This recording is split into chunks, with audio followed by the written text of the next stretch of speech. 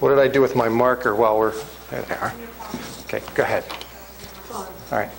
So no questions on this. And if you had accounts receivable, it would be an asset, and it would end up in your list of assets here. Okay? Okay. Yes, sir? Here's a lame and/or kind of question. Is there a standard order in which accounts are listed on income statement or on financial statements? Yes. The accounts are listed on a balance sheet, typically in the order in which cash is treated as the gold standard. Remember the statement, cash is king? So cash is very important. So I list cash first, and then I list my assets in the order that they can be turned into cash.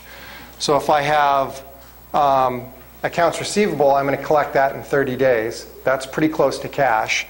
But my equipment, I would have to go out and sell that. You know, that may take me 4, 5, 6, 8 months. So that gets listed further down. If I have a note receivable from someone that they're going to pay me 10 years from now, that's going to get listed way down. And the same thing with the liabilities. How soon do I need to pay them? So accounts payable is first, because I typically have about 30 days. A note payable that's longer would go further down, and so on. Okay? Okay. Other questions? All right. I'm going to erase our income statement. I'm going to leave our company up here. I'm going to leave all this fine work that we've done. And we have the absolute worst erasers.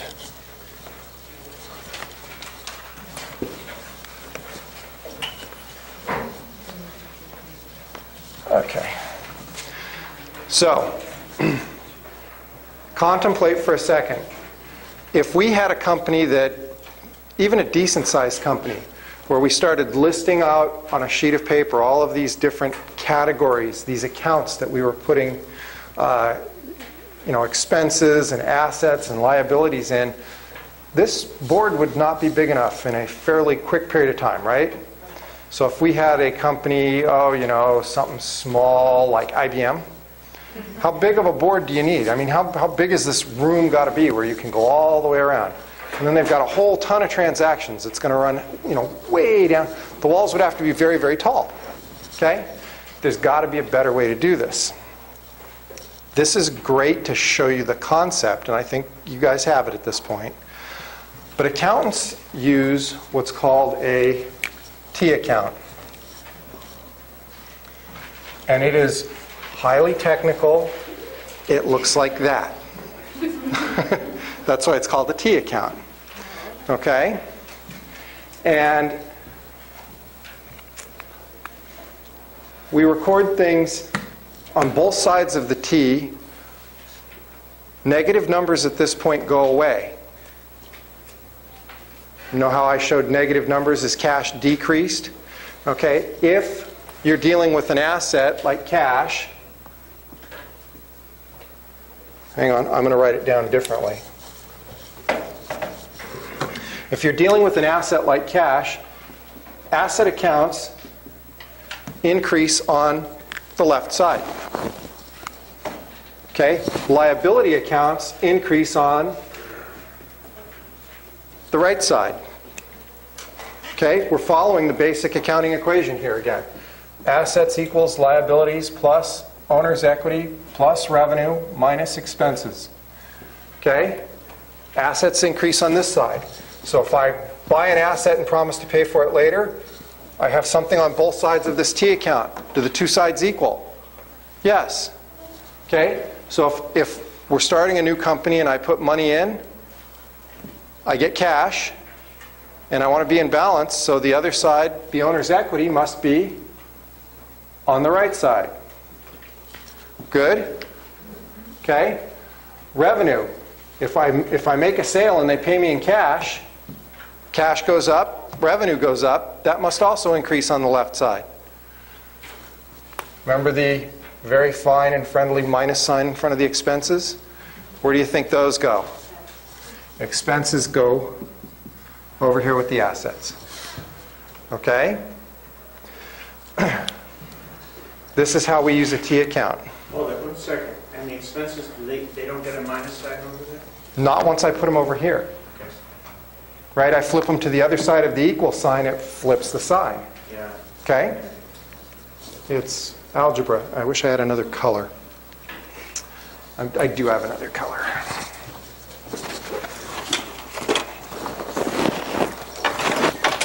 Always come prepared. Okay. Now, we just referred to these as the left side and the right side. Some accounting classes I've seen will go on for weeks and let you call these left and right. Since I've just introduced it, I don't want you to get used to left and right. We're going to skip right into the real world.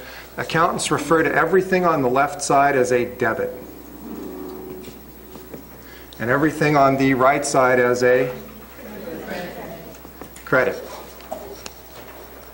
Okay? So this is one of those things that you're going to have to memorize. The rest of this you can kind of figure out, right? Based on the formula and dropping things in here. But debit and credit, you got to memorize. That's the way it is. Write it on a piece of paper, stick it under your pillow, you know, fold it up, put it in your sandwich, eat the sandwich, whatever you got to do. Okay? So, everybody good with the concept? Okay, let's play a little bit. And let's take all the same transactions that we did earlier with our company, and let's enter them as T accounts. Sound good? Okay.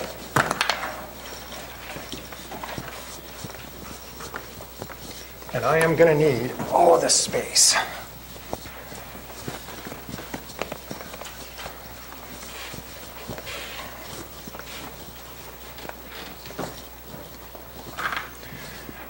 And we can get set up ahead of time here too.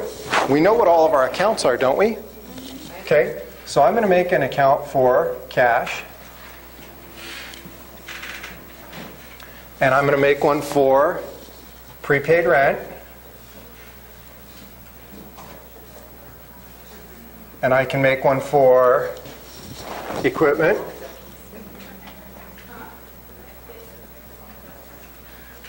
And I can make one for prepaid advertising.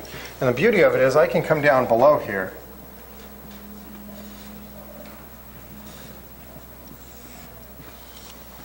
Now I can use more space on the board.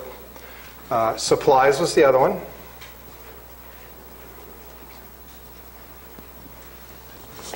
Good so far? Okay. Now we have our liabilities. Accounts payable.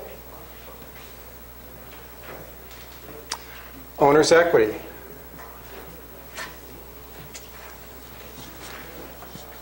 Revenue. And I'm going to even be more, since I have more room to work with on the board now, I'm even going to list out an account for each of our expenses so they each have their own.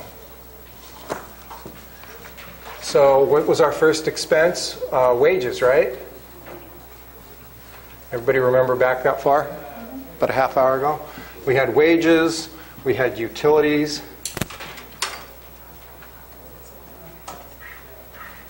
I-E-S. Okay, I can spell. And the last one was supplies, correct?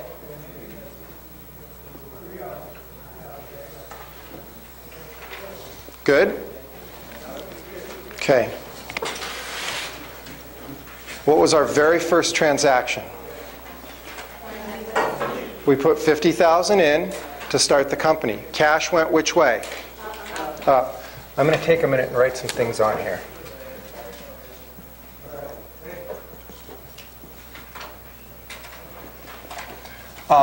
Debit is always on which side? Left. Credit is on which side? Right. The abbreviation for debit is DR. The abbreviation for credit is CR. You guys know all this already. This bodes well for me being able to let you guys teach class.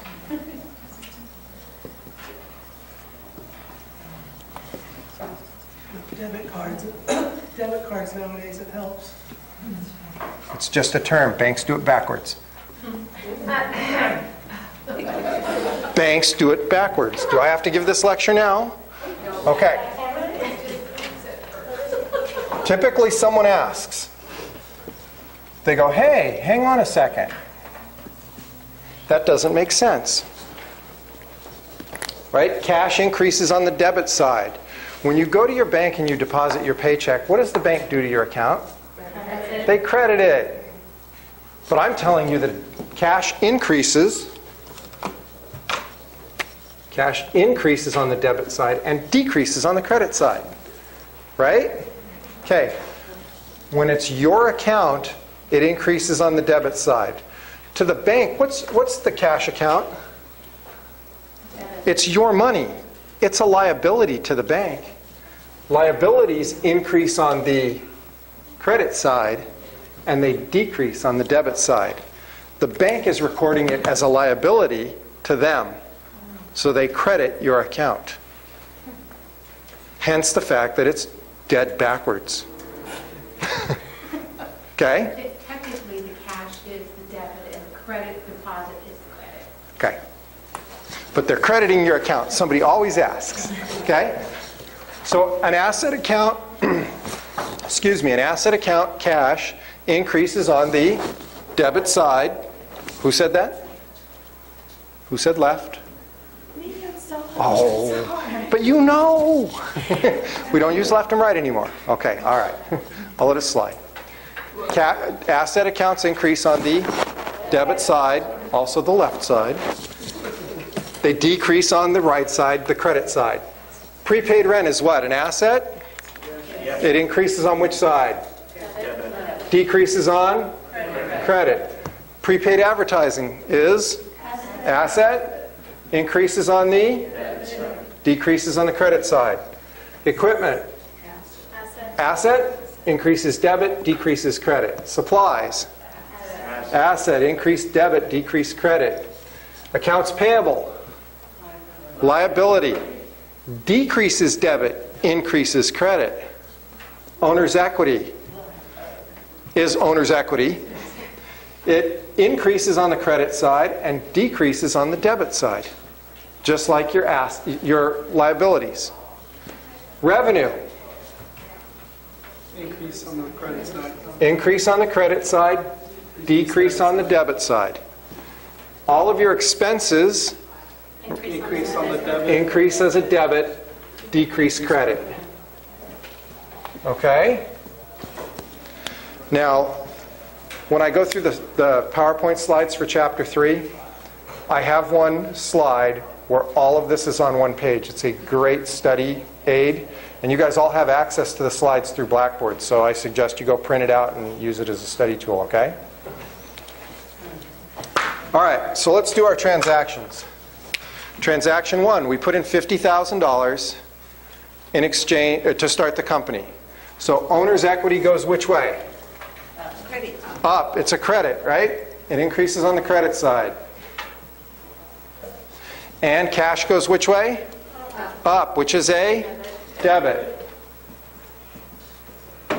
Do my debits equal my credits? I'm in balance. Good. Okay, transaction 2. We prepaid some rent. So our asset prepaid rent goes up or down? Up. Debit or credit? It's a debit. Cash, we had to give up cash to get it. Cash goes which way? Down. Credit. Notice I did not list it as a negative. It's simply a credit. Okay? To find out the balance in this account, you add up all your debits and you subtract all your credits, and you get your ending balance. Okay? That's how it works. Third transaction. We bought some equipment. Equipment's an asset. It increases on which side? Debit. And we had to do what? How did we pay for it? We gave them $5,000 in cash, which means cash goes down. And we incurred a liability, accounts payable, of $10,000. Accounts payable goes up as a credit. Okay? Then we bought some prepaid advertising. Advertising's an asset. It goes up on which side? Debit side. And we paid for it with? Cash. So we credit cash. Okay? Supplies. We bought some supplies. Supplies are an asset. They go up on which side? $3,000 debit. Paid for it in what fashion? No. Accounts payable. Accounts payable. Accounts payable increases on the credit side. Decreases in cash. So my debit equals my credit. Okay? For every debit there is a credit. For every credit there is a debit. And remember, we did, oh, I'm skipping a step. I'm making this easy. When you do this in real life, you mark your transactions together. Remember our original $50,000 investment here? There's an A transaction, and the A comes down here, so I can tie the two together. This is creating an audit trail. I got lazy and skipped that late on a Monday night, didn't I? Okay, so B, our equipment transactions. C, we gave up cash, and we gave up accounts payable. Okay, then we bought advertising. D, cash went down. Supplies. E ties to E here, accounts payable. I'm caught up. Good. Too fast, or are we good? Good, good, good. Yes, no? Yes and no? Okay. I'm down to, we opened our doors and we made our first sale. Revenue increases on which side? Credit side. We had $5,000 in sales, and they paid us how? The best way possible. We got cash. Which transaction is this? Is this F? Okay. I got to get an F here and an F over here. Okay, then what did we do? We paid some bills. We paid our employees. How did we pay them? In cash. Expenses go up on which side? And we paid them $3,000. G. Cash goes down. G. Then we paid our utility bill. Cash goes down again. And that gets recorded under utilities as an expense. It's a debit. Notice for every debit I'm posting a credit, and for every credit I'm posting a debit. Notice I just did the credit first instead of the debit first. It works. Typically you do the debit first, but no guts, no glory. Okay, we paid for some supplies, or we used them up. Supplies increase on the debit side. Supplies expense, that is. I. So we have a debit there, and we had to reduce the balance in our supplies, the asset account, so that would be a credit. I. Good? Everybody follow through that. This is a big step, so take a moment, ask questions. Okay, we had supplies in the closet already that we bought earlier. Right. Okay, and we used some of them up. So we took the asset and we took out what we had used up, and we recorded that as an expense because we've used them. Okay? And we have less left in the supply closet. Next question. None? Really? Can I see the board? That's a good question. Take a moment. I'm going to get something to drink.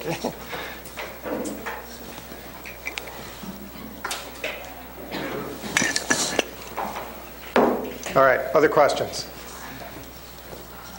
Yes? What if you run out of letters? You can go A, B, A, C, like an Excel spreadsheet. Okay? When we get to chapter 4, I'll teach you something else. But for now, this is good enough. So this replaces all of this. And if you notice, I could have kept going and entered a lot more transactions over there that would not fit over here. I could have run out of room over here long before I run out of room over there.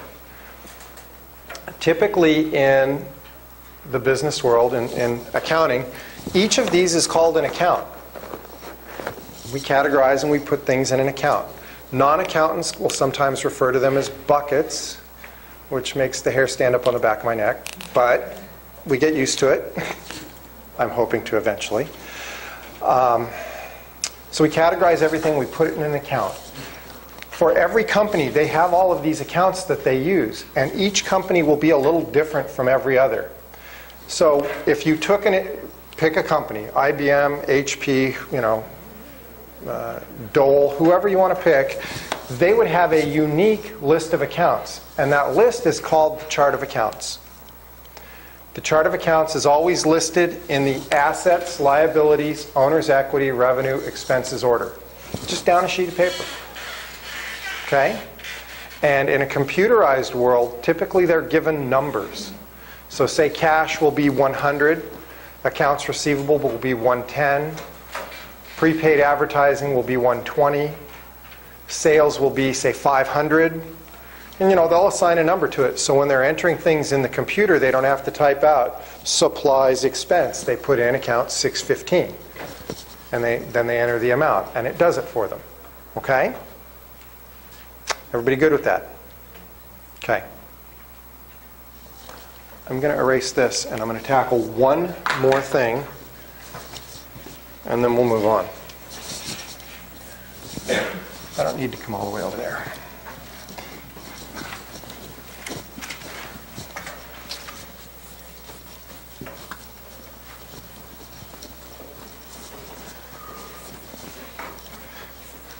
I try not to erase things too fast. If I ever do, somebody just stop me, okay? All right, so we've entered all of our transactions. I want to now end the month, and we're going to do the same thing that we did over here, is we had to total each of our accounts. And then I'm going to prove that I'm in balance before I create my financial statements, right? The income statement, the statement of owner's equity, and the balance sheet.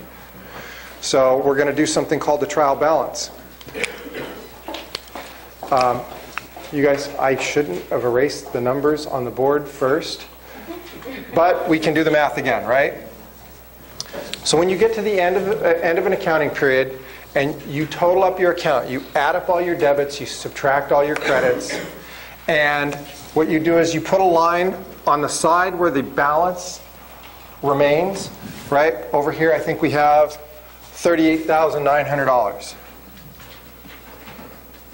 So we have a positive cash balance of $38,900. If you took $55,000 and subtracted all of these, you'd have $38,900. This is called footing the account, totaling it up.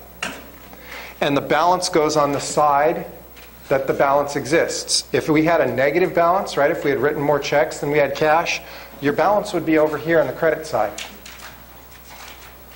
Is cash supposed to have a positive balance or a negative balance?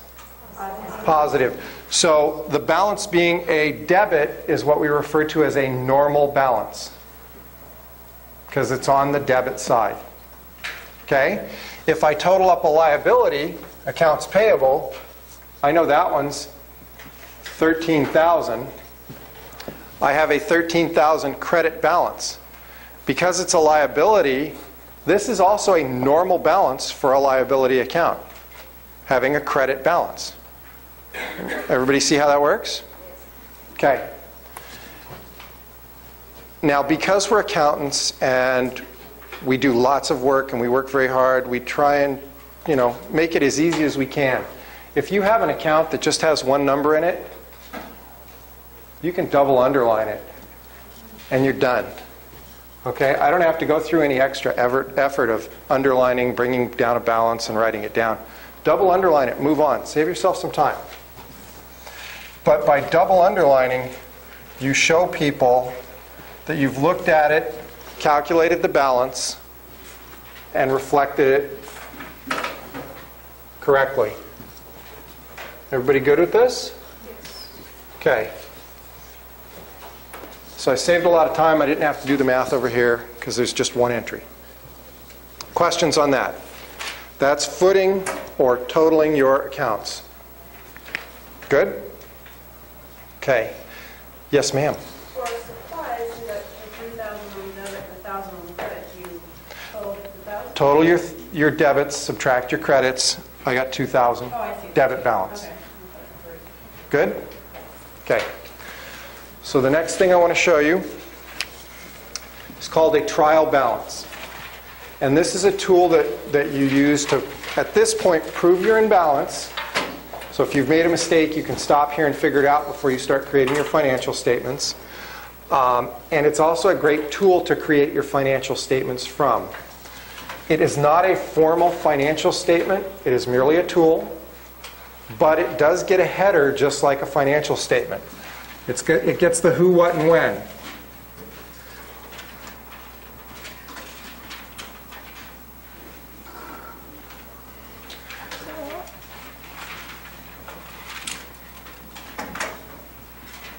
And the when happens to also be a snapshot or a single point in time.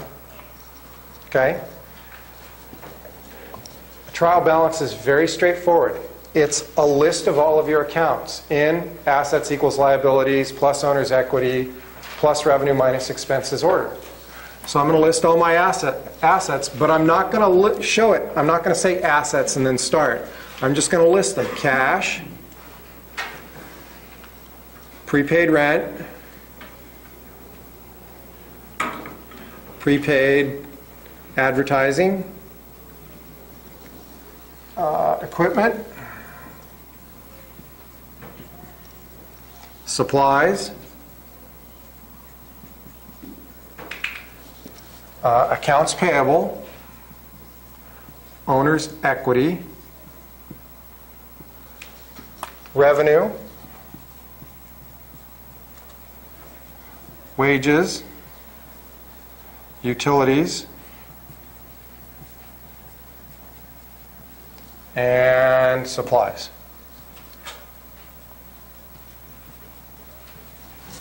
Good? Complete list. Everybody with me? We have assets, liability, owner's equity, revenue, expenses, in order. And you can group them nice and neat. Okay? Now we come over and we have two columns, and we have a debit and a credit column. I don't even have to do a lot of thinking here. I just pull the ending balances and I put them in the right column. So how much cash do I have?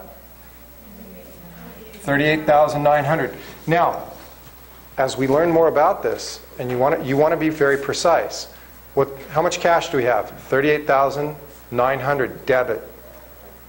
Okay, you tell someone a whole lot. If you go, how much cash do you have? Well, I got 40,000. Credit, you know, right? It makes a big difference. Prepaid rent, 6,000 debit. Prepaid advertising, 2,000 debit. Equipment, 15,000 debit. Supplies, 2,000 debit. Accounts payable, I have a $13,000 credit, and I'm going to come over and put that in the credit column. Notice how I've got a second column going on now.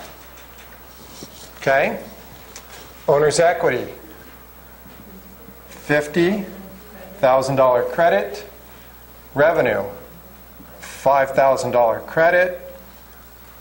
Expenses, wages, remember to jump back. It's a debit balance. How much is it? 3,000. Utilities was 100. Supplies was 1,000. So list all your debits, list all your credits. Everybody with me? Good? Okay. To be a formal trial balance, we've got to have totals, because we're going to total both our debits and our credits column.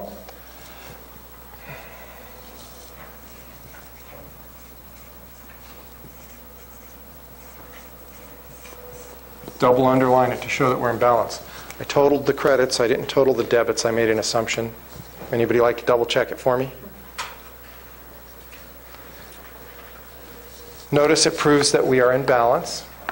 $68,000 in debits, $68,000 in credits. Good? Okay, everybody's with me. So from this, look at the tool you've got here to create your balance sheet from. Here's all your assets. Here's all your liabilities and owner's equity. Income statement. Here's your revenue and expenses, and I list them all out. Bang, you can pull these off really quick, power through your income statement. Statement of owner's equity, take your income statement, beginning owner's equity, do the statement. So you've got a great tool here. It proves that you're in balance and that you're good to move forward, but you can also use it to create your financial statements from. Good?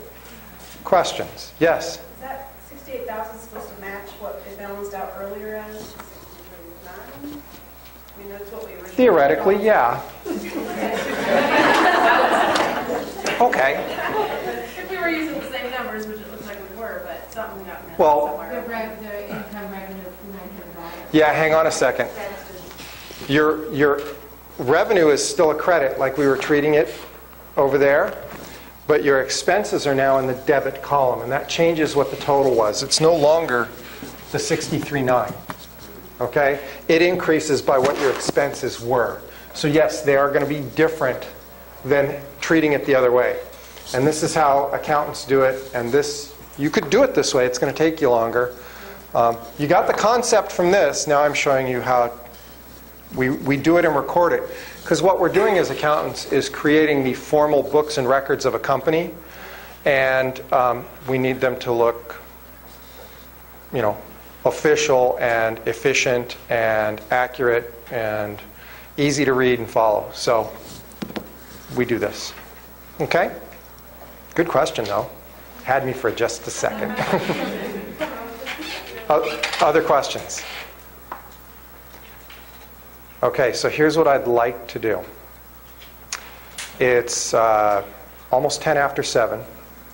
We're going to take a break in a second. We'll take it a little early so I can erase all the stuff on the board because it'll take me that long. And then I want to go through the material out of the book. Basically the same concepts, but I just want to reinforce it. Okay? Then we will spend time answering homework questions from chapters 1 and 2, chapter 2, and any other questions you may have. Sound fair? Okay. So let's take a break until 7:15.